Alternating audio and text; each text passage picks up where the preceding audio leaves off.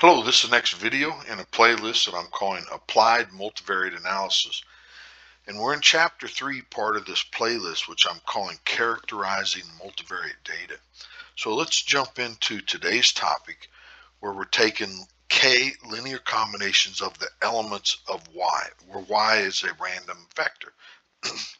Let's look at the population parameters first. So let Y be a p by 1 random vector with mean vector mu and variance covariance matrix sigma. Let A1, A2, AK be a set of K p by 1 vectors of constants where all AI are different. The K linear combination can be represented in a matrix form like this. First, let's look at them in scalar form. So let Z1, now it's a number, be the vector product of A1 transpose Y. So this creates a number, random variable Z1. Then we do it again, A2 transpose times Y, we get Z2, all the way to ZK, which is equal to AK transpose Y. But if we put the Z's in a vector, so we now have a K by 1 vector, random vector, we replace what the Z's were, then we can right factor out a Y. And this is a matrix, right? So each row is the vector of constants, and it can be generically thought of as A times Y. Now we can calculate the mean of our random vector Z, so the expected value. Remember, we're talking about population parameters. So we replace what Z is, which is A times Y, and A is a matrix of constants, and it doesn't play a part in expectation. Expectation is for random variables. So we can factor out the A, and the expected value Y is just a mean vector. So the mean of Z is A times mu. Now the population covariance between two of these Z variables, I'm just going to generically call it Z1 and Z2. So the covariance between these, now we replace what Z1 and Z2 are. Now I almost wish I would have had another statement that says the covariance of Z1 and Z2 is equal to this, right? A1 transpose Y, A2 transpose Y. But the constants come out of covariance. So it comes out left as is, and then it's transposed out back. So it's A2 transpose transpose, which is just A2. The covariance of Y is just the sigma. It's the variance covariance matrix. Now, the population correlation between Z1 and Z2, which is denoted by the correlation of Z1 and Z2, and then we replace what Z1 and Z2 are, A1 transpose Y, A2 transpose Y.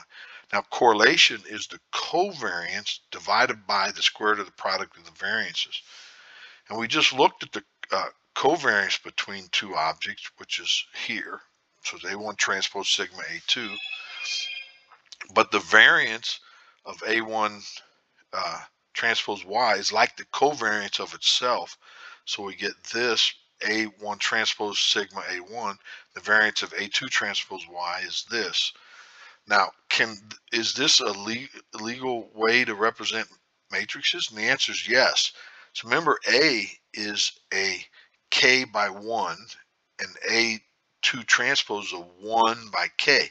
So it does conform, and essentially this is a number, it's a scalar, and this is a number, it's a scalar.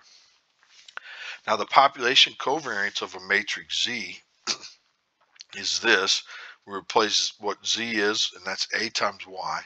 But in my mind, I really like to write it, the covariance, as covariance of two things. And so it's like this, because then for me, it's easier to remember that the A comes out front, and then the A is transposed out back. And then the covariance of Y is just, it's the variance covariance matrix. Now, this can be broken down into each element of this matrix. So the first row of A, which is A1 transpose, is times this, and then the first column. So really this first entry into this matrix is A1 transpose sigma A1. And then you can look at each element of this matrix. It really deals with the second row times the first column, right? That's what this entry is. And it's really this second row of this matrix and the first column of this matrix, which is this. Now the sample, mean vector, and covariance matrix, we let yi be the observation of the ith unit or observation or subject, and then we let these k constant vectors, so a1, a2, a to k, it's a set of k p by 1 vectors of constants where the AIs are all different. Now the k linear combinations of the elements of yi in matrix form are this. So zi is a vector. So remember, we take each observation and we transform it k times. So the results from each yi is a vector. So zi can be thought of as zi1, zi2 to zik, and it's really the a1 transpose y. So that's the first transformation goes here. A2 transpose y goes here. AK transpose goes here. But since notice that the yi is the same in each row, and it can be thought of as coming out. So when you do this multiplication, you do multiplication times this, which is this result.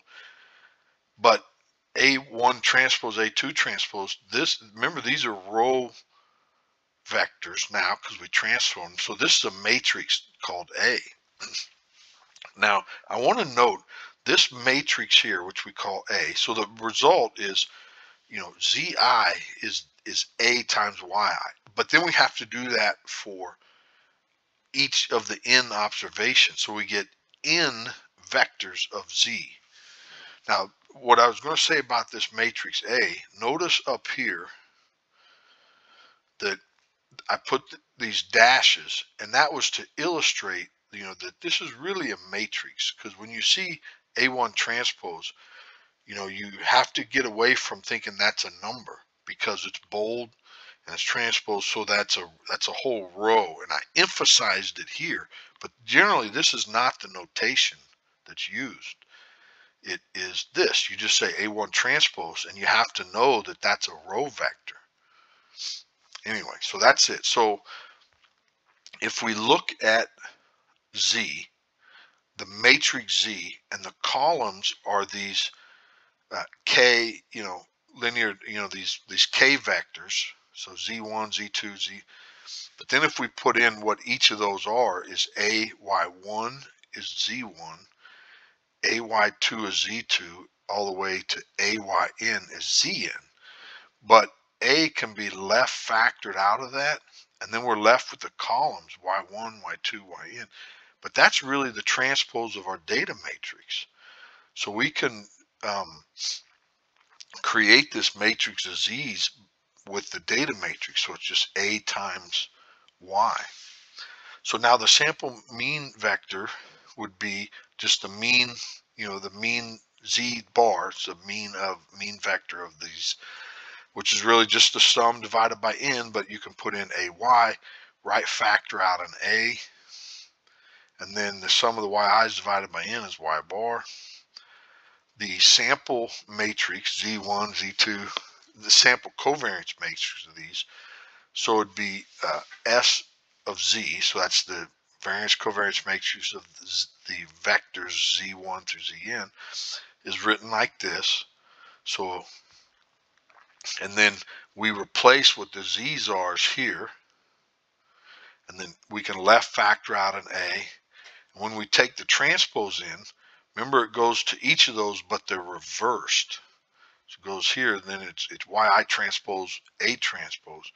But that A transpose can be right factored out, left with this, which is the sample covariance matrix. And then that's it. This is how you define the sample covariance of the vector Z. But you can look at each element in this fashion. So it's the first row times the first column, which is this. Second row times, second column, which would be this. Now, quick R illustration. If we look at the MT cars data set, we look at its structure, and this was introduced previously in amv21, which stands Applied Multivariate Playlist, video 18 in that playlist. We introduced this Motor Trend Cars road test data where they looked at fuel consumptions and then they had characteristics about the cars. And if we look at the structure of it, STR of MT cars, it's a data frame, 32 observations, 11 variables. But let's grab columns 1, 3, 4, 5, 6, and 7 because they're the most continuous like, and put them in a data matrix called Y. And we need to do that because MT cars is a data frame. And when we do matrix multiplication, vector multiplication, it has to be what's in, R has to think of it as a matrix. So we call it Y. Head looks at the first 6 rows of the data matrix or what the object. Now what we do is we're going to grab the eigenvectors of the covariance of Y. And we take the transpose so we can remember the vectors are column vectors, but in the theory that we looked at, we need them as row vectors. So we take the transpose of these eigenvectors and put it in A. Then we create Z, which is A times transpose of Y. Now you have to think about the structure of this. So here Z, each column is an observation, and the rows are the different variables. But remember the data matrix that we looked at that we call Y, or the data frame, it's the opposite. The columns are the variables and the rows are the observations. So you have to remember that. And so to get a mean vector, you either have to say row means of Z or column means of Z transpose. And it creates this mean vector. But we could also just take A times, the mean vector of Y. And notice it's the same, minus 270, minus 30, 28, 22. So it's the same. If we look at the covariance of the Z, remember, R likes the columns to be variables. And so I have to take the transpose of Z to create the columns to be the variables and the rows to be the observations. So if we look at the covariance of it, it creates this matrix. And notice that there's zeros all in the off diagonal. That says that each of the elements of Z, each of the variables of Z are independent. So somehow we've transformed it into a matrix of independent variables. And it's more than somehow. This is one of the big theories of multivariate analysis, which we'll start covering in later videos. But we could also, the covariance of TZ is the same as A times the covariance of Y times A transpose. We get the same matrix. And you can look at it using the all equal function. The covariance of Z transpose is A covariance of Y, A transpose. They're equal, true. Another note, which we will look more at in later videos, if we look at the trace of Z, we get 2102. But if we look at the trace of Y, it's the same. So the sum of the diagonal elements are equal, and that's quite interesting to me. And again, we'll explore that in later videos. Okay, well, I'm running long. Hopefully you enjoyed that. I sure did. Please like the video and subscribe so you don't miss the next one. Thanks. Bye.